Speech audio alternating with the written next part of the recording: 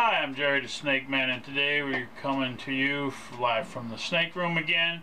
We're going to give you some advice on how to feed a snake that doesn't want to eat. The snake that I'm going to use today is actually a snake that I'm babysitting. The snake was brought to me last year. The lady said that she had a milk snake. She was going on vacation. Would I watch it for her for a month? And I said, sure, no problem. She told me that the snake wasn't eating for her. She would take it out. She would put it in a feeding container. It would only eat, when it did eat, it would only eat very small little hopper fuzzies. It wouldn't eat hoppers, and that she was having issues with it eating. So she brought the snake over to me. She said she fed it separately in a feeding enclosure. I told her, just bring me the snake in its tank and I'll watch it for you for the month. I brought the snake home, and the first thing I did was I offered it a frozen thawed hopper, which is basically a small mouse. And the snake, as you can see from the video that I took, I fed it right in its enclosure the very day that I received it. The snake had to tease it a little bit, and then the snake took it, grabbed it by the butt. It did drop it though after it started to eat it, but first it dropped it. I picked the mouse up, I turned it around, I teased it a little more, it grabbed it by the head, and it swallowed it and ate the mouse with no problem. One of the things people say is that, oh, I'm afraid that the snake might ingest some of the bedding. There's no problem with a snake ingesting bedding. It will pass right through them. If that was the case, a snake eating some bedding or some dirt or soil or something, snakes would never survive in the wild, because when they eat, they do eat a lot of the dirt and stuff that's with the mouse.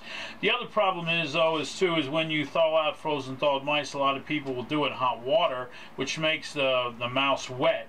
You make the mouse wet, and bedding will definitely stick to a wet mouse, which will actually cause the snake to ingest more bedding than it should.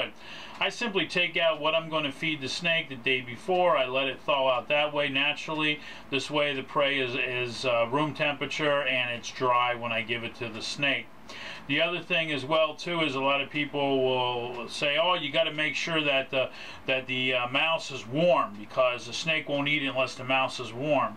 Well, this milk snake that I'm feeding doesn't have any heat sensors. He doesn't know if that mouse is warm or still frozen solid. So having the mouse to be warm is of no concern or issue specifically with this snake. It does have sometimes an issue with boas or pythons or pit vipers that sense the heat.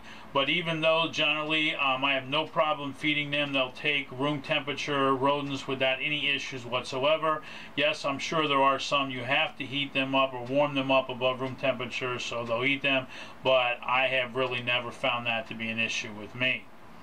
The other thing is too, feeding in a separate enclosure. I've found that if I take a snake out of its enclosure, I handle it for a few seconds or a few minutes, then I try to feed him that. I've broken his feed mode. He's in more of a curiosity mode. He's not looking to eat. So sometimes the best thing to do is, like I said, when you take him out of his enclosure, put him in a feeding enclosure, you pretty much a lot of times lost that interest of him wanting to eat. So when you feed him right in his enclosure, he's in a feeding mode, he feels secure and safe as an enclosure, and he will generally eat without too many issues. People are like, well, if you feed him in an enclosure, he's going to want to bite you every time you go in. He's going to think there's food coming in. That is not true. Okay, if I take him out and I put him into a feeding enclosure, yes, he is going to learn at that point that when he's in that feeding enclosure, food is coming in.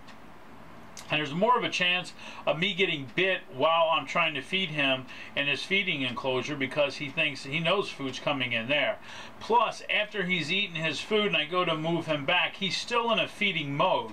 So when I go to move him back, he's liable to try to strike at me because he thinks he's food, because he's in a feeding mode right now.